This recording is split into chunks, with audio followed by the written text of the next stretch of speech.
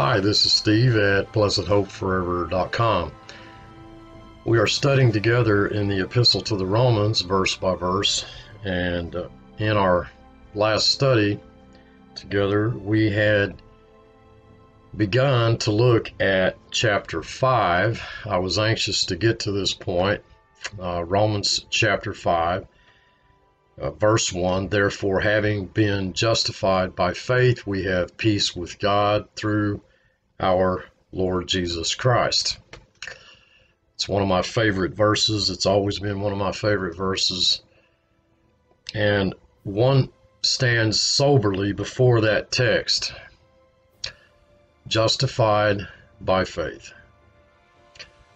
And yet how far much of Christianity has moved away from that truth. You would think that it would so grip the heart as it did many years ago, but it doesn't seem to today. The idea today is doctrine's not important. Please, I ask you people to listen to me very carefully. Our ancient brothers and sisters were enough convinced of the truth of justification by faith that they were put to death for that faith by the religious system. So how important is it? We have the blasphemy of such a system. We have the blasphemy of many a preacher. I won't mention names. One of them saying that the God of the Muslims is the same as the God of Christianity. The faithfulness by which we as Christians, born-again Christians, are justified is the faithfulness of Jesus Christ, and it has nothing to do with what I've often referred to as a human merit-based religious system. It has nothing to do with baptism, extreme unction, or any other of the blasphemies that are used to blaspheme the finished work of Jesus Christ. Therefore, having been justified by God's faithfulness,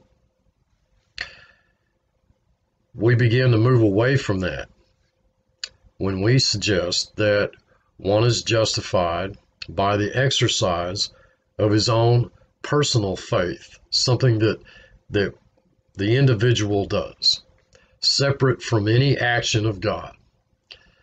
We have seen, if you followed these videos, you've seen that in our study that faith is the result of regeneration. Regeneration is not the result of faith.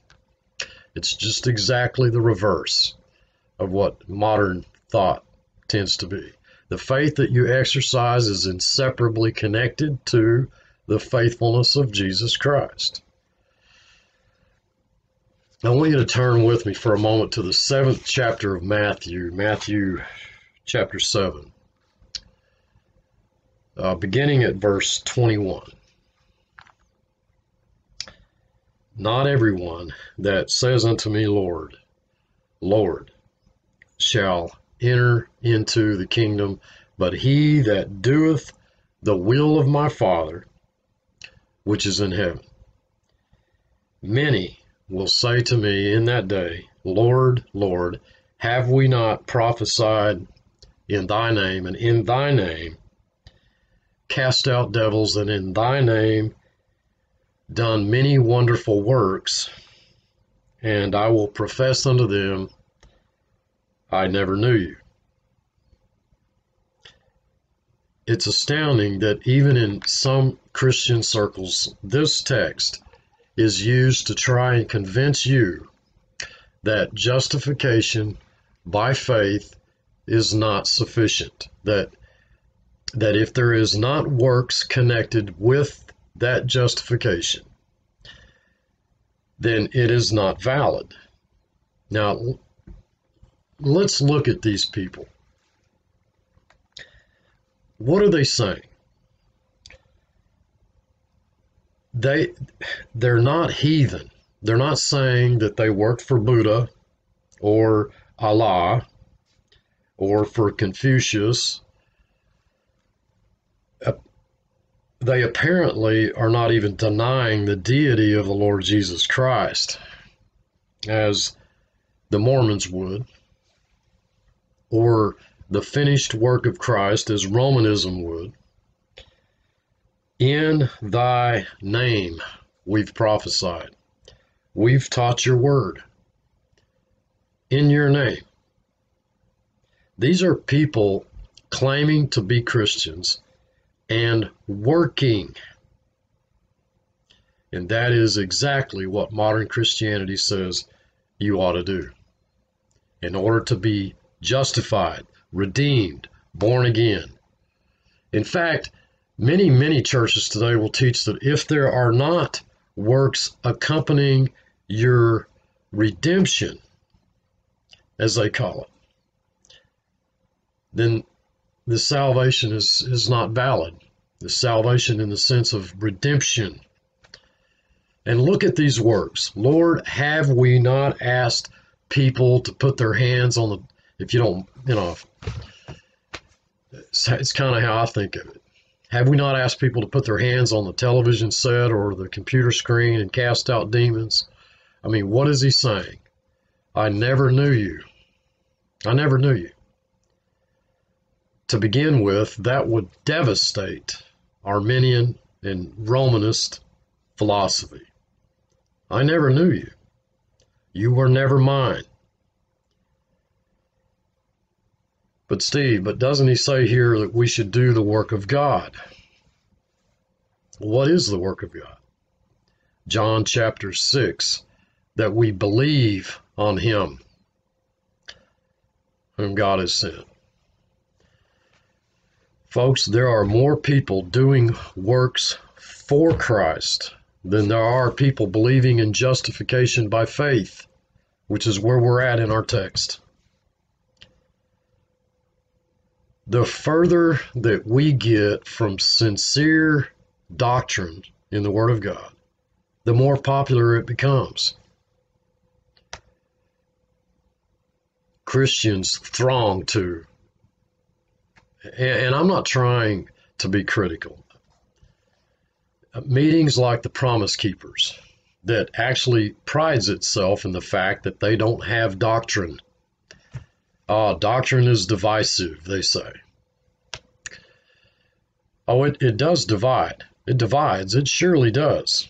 It is necessary that divisions come so that those who are approved may be made manifest. Oh, Timothy, take heed unto the doctrine, for in so doing thou shalt both deliver thyself and them that hear thee. Save thyself and them that hear thee.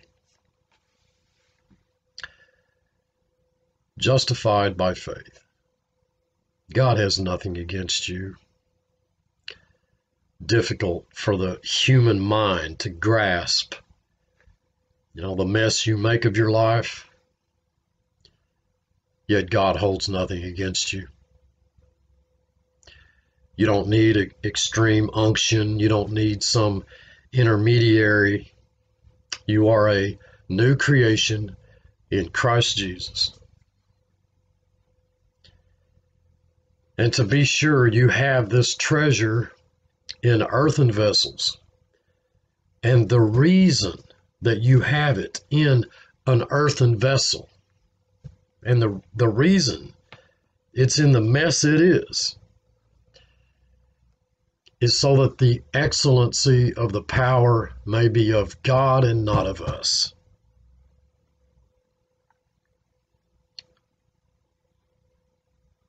If you get a chance, I'd like for you to meditate on Galatians chapter 5.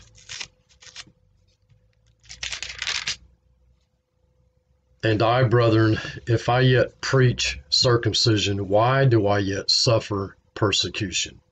Then is the offense of the cross ceased. I would they were even cut off, which trouble you. Verse 12. In the context of circumcision, cut off is the word for mutilate. The word literally means castrate. Those upsetting you, says Paul, I wish they would emasculate themselves. What is the offense of the cross? The offense of the cross is you can do nothing to please God in the flesh. It's Christ and Christ alone. God Almighty, who became your kinsman, who died in your place to pay a complete penalty, requires nothing more. And that marvelous truth is surrounded by tremendous blasphemy. Look at Galatians 5, chapter 5, verses 1 through 6. Stand fast, therefore, in the liberty wherewith Christ hath made us free, and be not entangled again with the yoke of bondage. Behold, I, Paul, say unto you, that if ye be circumcised, Christ shall profit you nothing. For I testify again to every man that is circumcised, that he is a debtor to do the whole law. Christ is become of no effect unto you, whosoever of you are justified by the law. Ye are fallen from grace. For we through the Spirit wait for the hope of righteousness by faith.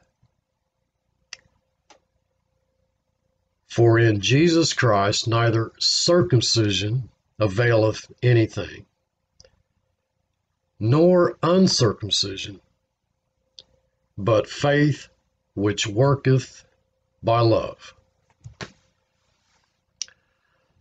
And millions of times a week in the Mass, Christ will be re-crucified. And your Bible tells you that he died unto sin once, and only once. And in that he liveth unto God. He's not dying again and again and again for your sins as the Lamb of the Old Testament. I believe that it could be said that the Mass is direct testimony that the sacrifice of Christ is insufficient. For a Christian to seek God's forgiveness for sin over and over again is a direct testimony that the sacrifice of Christ is insufficient. The scriptural testimony is that it is sufficient. Christ died tenaciously, hanging on to that testimony. Today they cuddle up to all kinds of biblical, what I would call foolishness. I mean, folks, where is our conviction in Christ? Where is our understanding of all that he's done for us? Where is that willingness to die rather than to deny? Therefore, having been justified by faith, we have peace with God.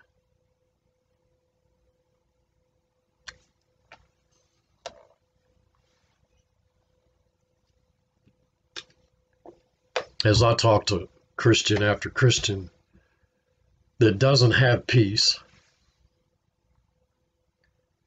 there are more people out there professing Christ than you can possibly imagine, yet so few that seem to have peace.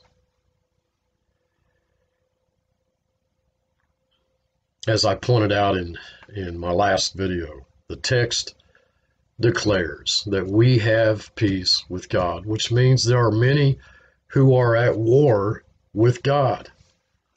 And the works of the flesh are at war with God. They are not pleasing to God. The natural man cannot please God.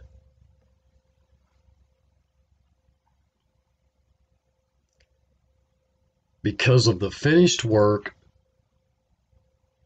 of the Lord Jesus Christ, you have peace with God. That is by means of, through our Lord Jesus Christ. Marvelous thought.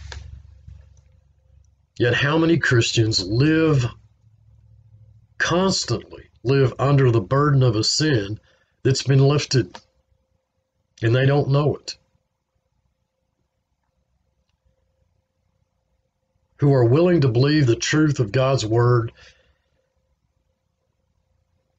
for people like Paul and David, but not for themselves. I mean, that might have been true about Paul, that might have been true about David, but that's surely not true about me.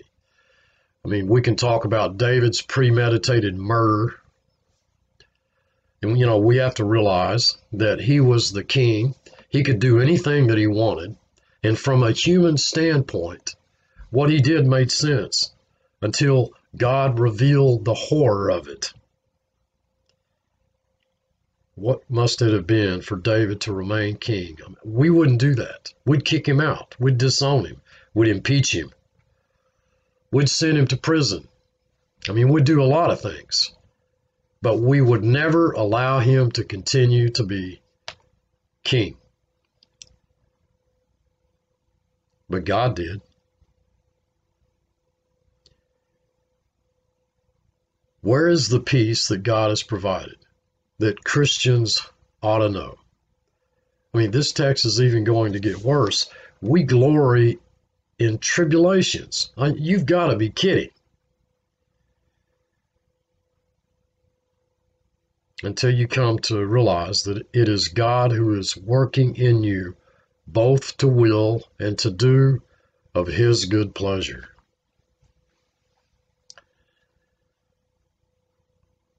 And that the sovereign, majestic God, the God who hung the stars in the heavens, has chosen you for his own and completely provided for us.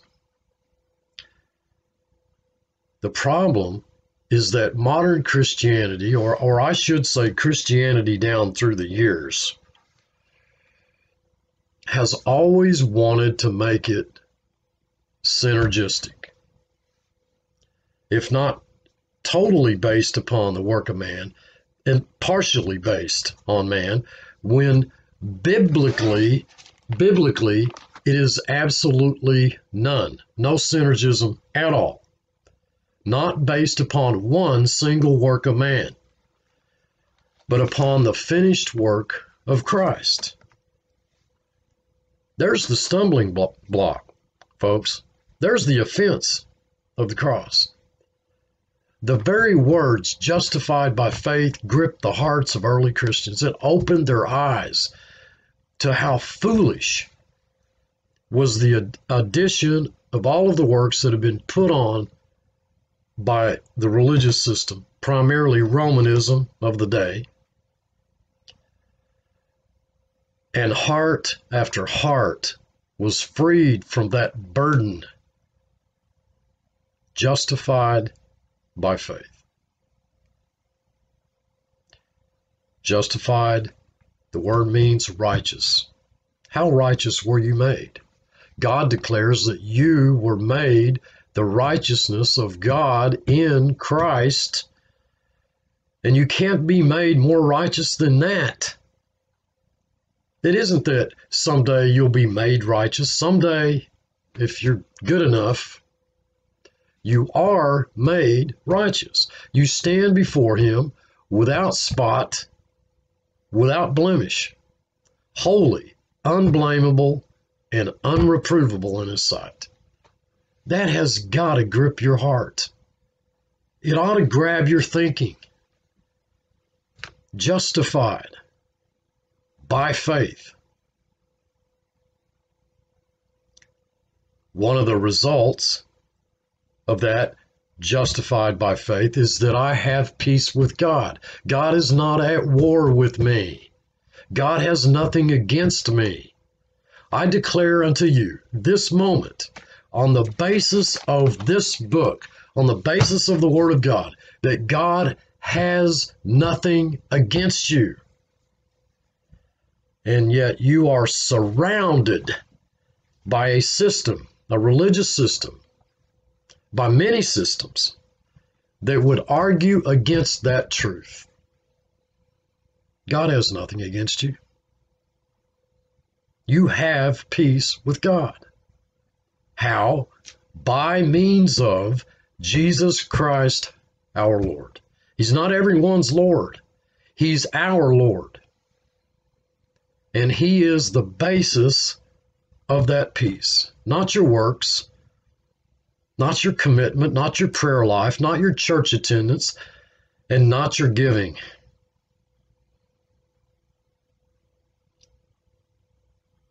A tremendous majority.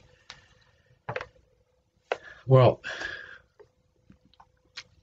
it's overwhelming how much Christian literature and Christian thought and Christian teaching goes into what you ought to do, and how little of it goes into what Christ has done.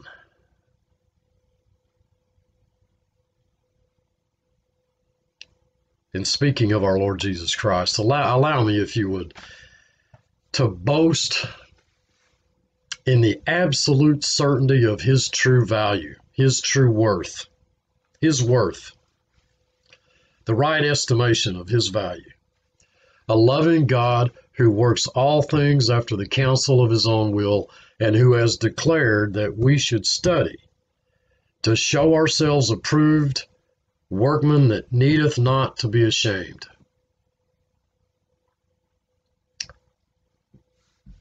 Most Christians don't give a hoot about doctrine.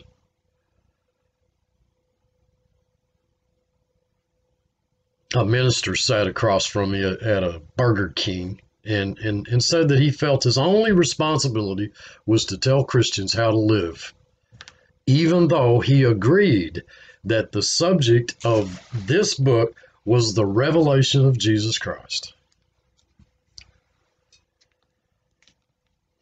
Folks, I can't tell you how to live. You have the Holy Spirit. Believe me, He'll do a better job than I would. Most of the people who tell you how to live, and that's kind of, they live for telling you how to live. They do a terrible job with their own lives, but they apparently can tell you how to live. It reminds me in many ways of our, government experts. I mean, they know exactly what the deficit's going to be in 10 years, but they don't know what Wall Street's going to do in 2 weeks or 2 months. It's not that I can't or should not tell you how to live. I mean, I can do that, just not in the way that you think. It just may not be what you want to hear. I think that you should live according to the truth of this book. That's what I think. Which has nothing to do with you're trying to clean up the old man, trying to clean up the flesh, which the flesh loves to hear. Ask yourself why the flesh loves to hear that, because it just leads to pride. Or you can then feel like the strength that you exercise makes God more pleased with you than this other guy over here.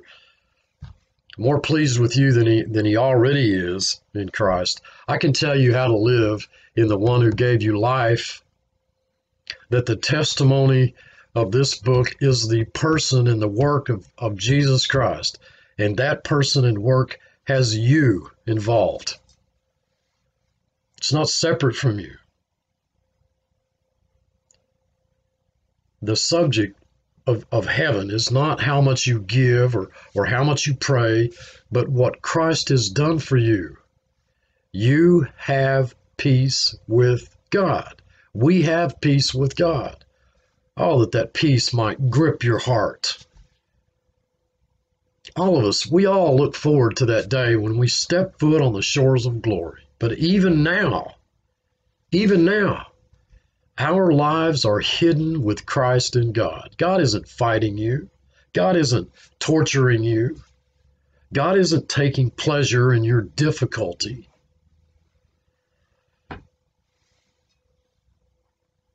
If I didn't know God and if I didn't know the Word of God, I wouldn't want anything to do with Christianity.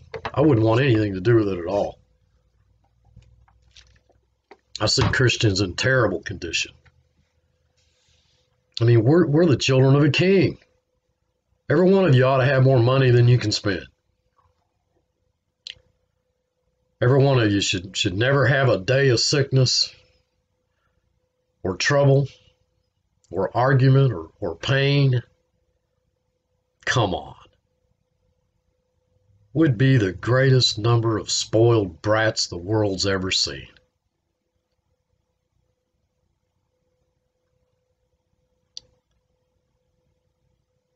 We not only have a heavenly Father, we have a loving heavenly Father. Not a single thing has ever touched your life. It wasn't filtered through his loving hand. Is it good for you? If it isn't, it didn't touch you. You are the center of his grace and his love. He's not just dealing with the Pauls and the Davids and the Abrahams, but he's dealing with you. You were in the mind of God before he created the heavens and the earth.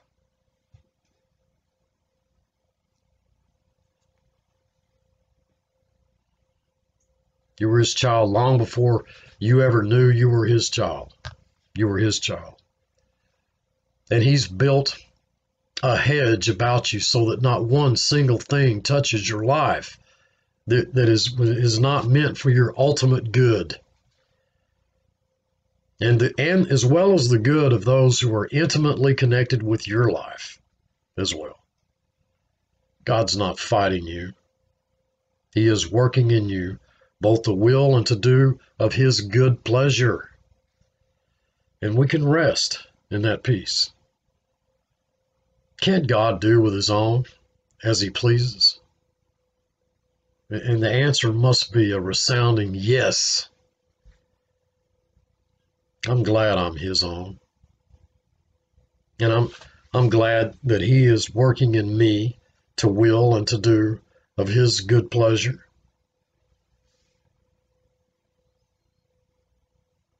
Before we go much further, I want you to look at the second verse for something that doesn't appear to be obvious, but should be. Should be obvious. By whom also we have access by faith into this grace wherein we stand and rejoice in the hope of the glory of God. It's basically where we're at here at this point in our study. Let me ask you a simple question. How do you get into that grace? Now, the normal answer is by faith. We have access by faith into this grace wherein we stand. But wait a minute, that isn't what it said. And the King James version is it's not a bad translation of the Greek. By means of whom we have access into this grace is the access by your faith or by Jesus Christ, by the faithfulness of Jesus Christ. That's the question.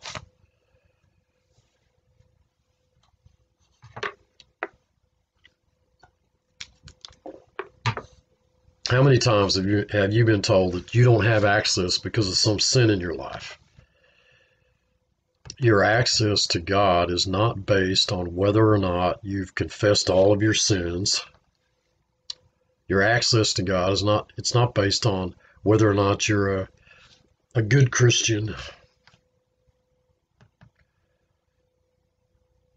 on whether or not you're living a faithful life. Your access to God is based upon the faithfulness of Jesus Christ. That's what your access is based upon. That's the grand truth of that second verse. It isn't an access that we work for. That's my point. It isn't an access that we purchase, that we buy. It isn't an access that we deserve. It's an access by the faithfulness of Jesus Christ.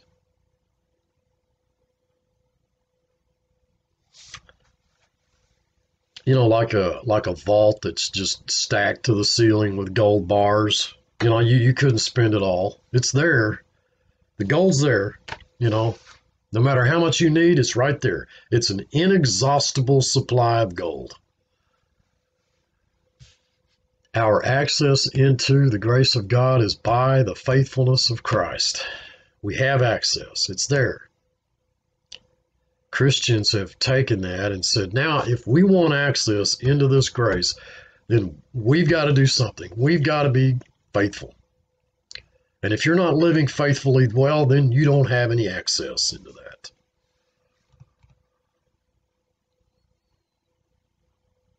That's great. So now we got good Christians, and we've got, well, not so good Christians, and maybe some really, really bad Christians. You know, some of these are great Christians, and some of these are poor Christians. And folks, that is an easy trap to fall into. And many have fallen into that trap. There's not a Christian, a child of God, that God doesn't call a saint. So now all of a sudden, where there are layers or variations in the righteousness of God, well, you've been made very, very righteous, and well, me, I've been made a little bit righteous, and then, you know, this guy over here, well, or, you know, there are some of you who haven't been made righteous hardly at all. Are you kidding me? And that's what we do. That's what Christians do. That's how Christians think. That's how the natural mind thinks. Access to God's grace by personal faith, and if you don't exercise it, you don't have much access. That is not true. That text says that your access into the grace of God is based upon the faithfulness of Jesus Christ. And it is in that where you stand. If you had some little known aunt or uncle who died and left you $1 million, well, you got $1 million. If you don't know about it, well, you still got $1 million. You don't spend it, you're not enjoying it, but you've got $1 million. You've got $1 million. I actually knew I knew a man here in my small town, never owned a car. In his whole life, from the time he was born to the time he died, he never left the county, LaFleur County, Oklahoma. He lived in a dilapidated old house, didn't seem to have anything. And when he died, they found shoe boxes of $100 bills stashed away in the home. And he lived like a beggar. That may not be a good illustration, since I'm sure he knew he had the money. But my point is that he didn't live like it. Reminds me of the prisoner in the cell, where the jailer opens the door to the cell. He's free, but he doesn't realize he's free. He's been emancipated, and so he sits there. You do have access into the grace of God by the faithfulness of Christ. That's true. Whether you realize that, recognize that, and live in the glory of that may be up to you, but the access is not up to you. The reality is not up to you. And the grace is not up to you. And God's grace is inexhaustible. Inexhaustible.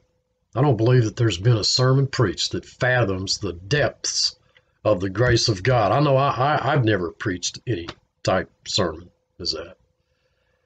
And that's where you are. You don't face judgment. Oh, you'll face an accounting for what you've done in Christ, but no judgment for sin.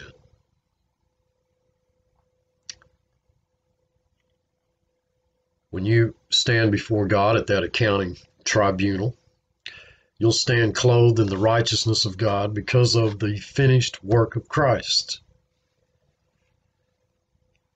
Your appeal is not to the Virgin Mary or some saint or some other intermediary. It's the righteousness of Jesus Christ. And we stand in that grace. That's where we stand. I was asked to speak at a Bible conference, and it's been some time ago, and I opened every lesson with, we stand before God. And somebody came up to me and they said, you sound very proud. We don't stand before God. We kneel before God. And I said, I stand in the grace of God.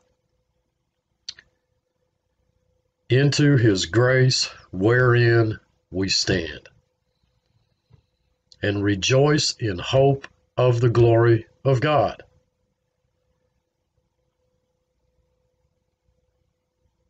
I look at Paul's prayer, and his prayer for the Ephesians was that you'd be filled with the knowledge of the hope of the glory of God.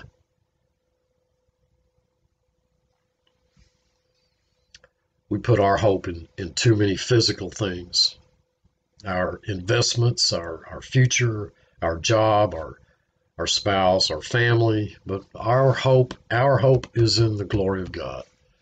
We are only strangers and pilgrims here. Our citizenship is in glory.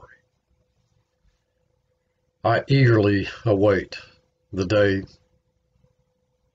that comes when I will stand before him clothed in the righteousness of Christ. Before I end this part of Romans, before I wrap up verse 2, I want us to look at the meaning of the words used here in verse 2 of chapter 5. Again, in speaking of our Lord Jesus Christ, allow me, if you would, to boast in the absolute certainty of his true value. I believe that that's what I've been doing. I believe that's what these videos do. I believe that's what I've done since the beginning of this video. His worth, his value, boasting in that, in the glory of his value.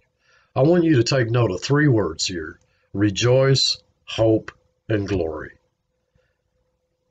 Rejoice, the word literally in the original text means boast. It's from the root neck, that is what holds the head up high, upright. Figuratively, it refers to living with God-given confidence. Hope, as many of you know, means guaranteed expectation of what is certain, what is sure. It's not wishful thinking. It's guaranteed expectation. And glory, the word glory, doxa, means exercising personal opinion which determines value. It's the meaning of the word conveys God's infinite intrinsic worth. In simple terms, our estimation of God's value, his worth. Therefore, considering the meaning of these three words, I believe that we have every right to say our, and that's plural, our boast, and that's a present tense, our present boast in the absolute certainty of his true value, his worth. Justification by works does not boast in the certainty of God's value, but grace does.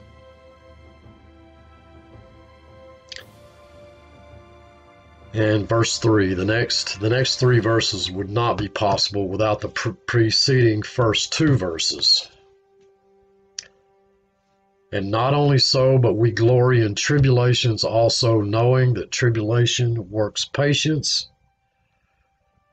and patience experience, and experience hope. And hope maketh not ashamed. Because the love of God is shed abroad in our hearts by the Holy Spirit, which is given unto us. Perseverance is the intense form of the word meno, to abide. Abide in me and I in you. That's the meno is the word. It means to abide. Hupomone. That's the intense form. Our hardships produces that, which is interesting considering the fact that these words annihilate the credibility of the so-called prosperity movement, which does not produce perseverance. The word ashamed literally means to curse vehemently. Such hope does not bring us to that. And I'm out of time. Let's pray. Gracious Heavenly Father, I'm just thankful for the opportunity to once again to just take and look at your word and to feast upon it. I'm keenly aware of just how little we know. I just ask that you would filter out all the foolishness, but seal to our hearts only that which is truth. For it's in Christ's name I pray. Amen. This is Steve. I love you all. I truly do. Thanks for watching.